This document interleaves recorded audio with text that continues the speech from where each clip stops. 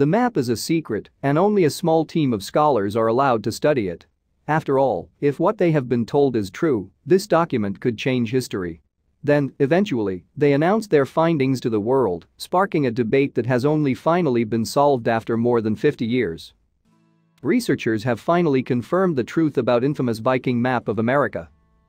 Back in 1965, representatives from Yale University revealed that astonishing find. A map of the North American coast, apparently drawn decades before Columbus made his fateful voyage. Was this evidence that other civilizations had reached the region long before the explorer even set sail? Or was there something else at play? For decades, academics and amateurs alike have debated the strange case of the so-called Vinland map. To some, it was proof that the Vikings were the first Europeans in America, beating Columbus to the punch by half a century or more. But to others, it was merely a forgery, perhaps created to boost the reputation and the bank balance of a struggling nation. As the debate raged on, though, a group of researchers decided to solve the mystery once and for all. Using the latest technology, they studied every inch of the Vinland map, looking closely at the ink used to create the controversial image. And, now, they are finally ready to announce the shocking truth. If the map turned out to be real, then teachers all over the US would have to rip up their lesson plans.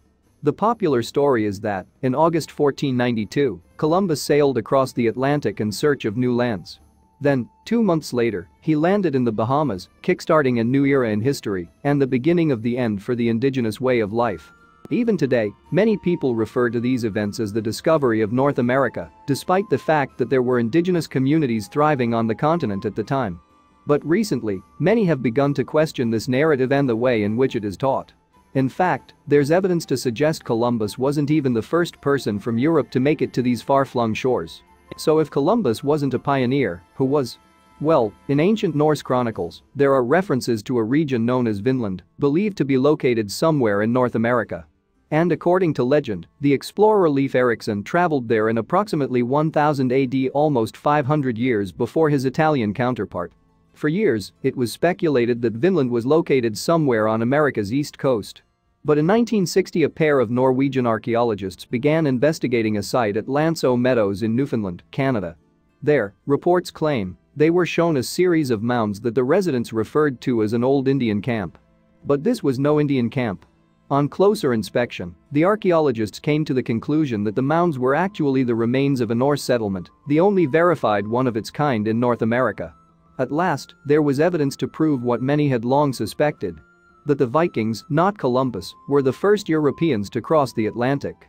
But as the world adjusted to this news, another shocking story was developing behind the scenes. In 1957, a strange map had begun circulating in certain circles. Collected together with a medieval document called the Tartar Relation, it appeared to date from the 15th century. Its content was anything but irrelevant, mind you. Drawn on apparently ancient parchment, the map shows various regions of the world, including Asia, Europe, and Africa. What really caused a stir, though, was its depiction of a large chunk of land not too far from Greenland. Labeled Vinland, this region was, according to the document itself, first explored by 11th century Europeans. At the time, the settlement at Lanceau Meadows was still a few years away from being uncovered.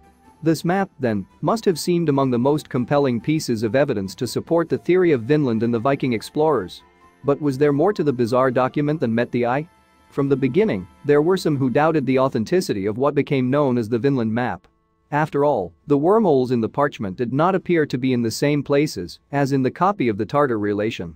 That suggested the two had been bound together at a later date. But even so, the document and its accompanying map were snapped up by a dealer. He then attempted to sell the artifact to Yale University.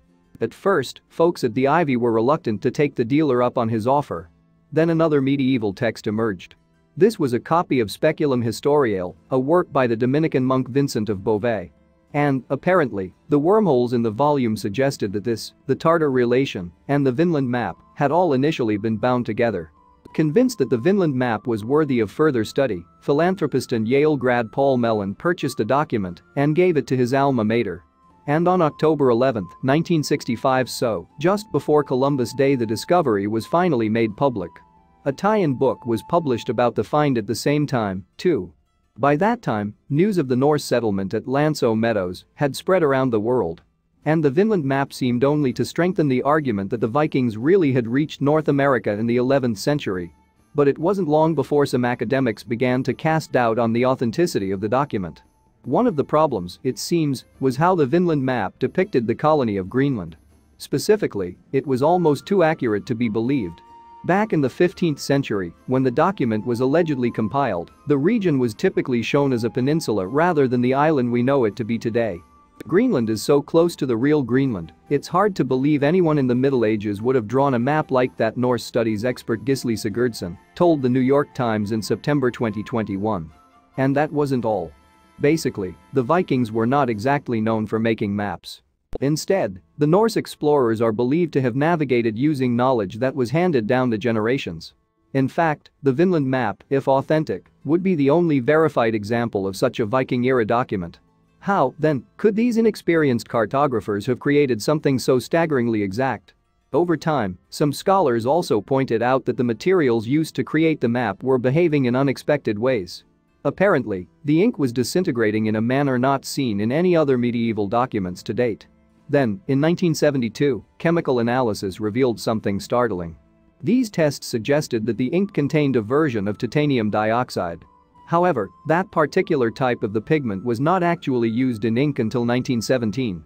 Ultimately, then, Yale officials were forced to admit that the map may not be as genuine as it had first appeared. But there would be a twist in the tale. In 1987, a group of researchers at the University of California claimed that the map could well be the real deal. Using modern technology, they studied the parchment and concluded that titanium dioxide was only present in very small amounts. In other words, there was nothing concrete to suggest that the document was created using 20th century ink. As the years passed, numerous scholars spoke out both in favor of and against the mysterious Vinland map. In 2002, Kirsten A. Seaver, an amateur historian, even claimed that the document was forged by a German man in a deliberate attempt to insult the ruling Nazi party. But no definitive conclusions were ever reached until recently. So, what's the real story behind the Vinland map? Is it a clever fake, designed to promote the now widely accepted view that Vikings reached North America first? Or is it completely authentic? Researchers at Yale have returned to the map equipped with modern analytical technology, and they've finally come to an astonishing conclusion. In September 2021, Yale released a statement revealing what many had believed all along: that the Vinland map is a forgery. How do we know this? It's all down to the work of Paula Zayats and Marie-France Lemay, two academics who specialize in old texts. Together with a group from Yale's Institute for the Preservation of Cultural Heritage, they set out to unravel the mystery once and for all. Previously, Yale had only granted limited contact with the Vinland map. This team, though, were given all the time they needed to analyze the document and speak with people closely involved in its history. And as well as the controversial text itself, they were also able to examine the accompanying copies of the Tartar Relation and Speculum Historiale. Studying the three objects together is important to learning their full story, Zayats explained in the Yale statement. By looking at the wormhole patterns, the specialists were able to deduce that the Vinland map had initially been bound together with Speculum Historiale. And thanks to earlier radiocarbon dating, they already knew that the copies of both Speculum Historiale and the Tartar Relation were genuine 15th century relics. Previously, researchers had also conducted radiocarbon dating on the map itself, and it had also appeared to come from the same era. But the team knew that the age of the parchment did not necessarily guarantee the age of the ink. And so they used a technique known as X-ray fluorescence spectroscopy, or XRF, to take a closer look. For years, researchers have employed this technique to look at the makeup of three-dimensional objects. But the ability to apply it to two-dimensional surfaces is a relatively new development. In the statement from Yale, the Technical Studies Laboratory's Aniko Bezer explained how this advancement gave us the deepest insight yet into the Vinland map. With macro XRF, we can generate a 1-to-1 scale elemental map of the map, Bezer revealed. That's huge because it allows us to share a full dataset of the entire map.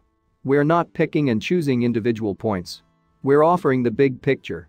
And this big picture, it turns out, pointed overwhelmingly towards fraud. According to the Yale statement, medieval texts were usually created using iron gall ink. This was a substance containing iron sulfate and crushed up gall nuts. But the XRF analysis revealed that these elements were barely detectable in the Vinland map. Not only that, but it also confirmed that there was a substantial amount of titanium dioxide. What's more, the team discovered some barium, suggesting that the ink was one of the early titanium pigments released in the 1920s. Certainly, it was seeming more and more likely that the map was a modern forgery.